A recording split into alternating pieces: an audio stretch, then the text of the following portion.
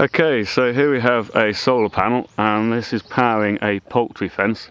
This is the poultry fence here. Runs off into those trees down there, I think you can see that. And that of course keeps the poultry inside the area and helps to keep foxes and other things out. So this is an electric poultry fence. We've got the solar panel and the wires running off to the battery here. I'll just show you this. And there are cables from the solar panel run into this charge controller. There we've got the positive terminal and the negative terminal, and the two battery outputs, positive here and the negative, running up to the battery, and those run into the box which converts it up to a higher voltage to run the fence.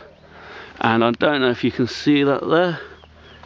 Yeah, the power light is on, and the lights, if I try and make that a bit darker, well, the lights were cycling. I've just knocked the cable off here. I'll reattach that in a moment. But that gives you the idea. That should keep the battery charged and keep our poultry in and safe.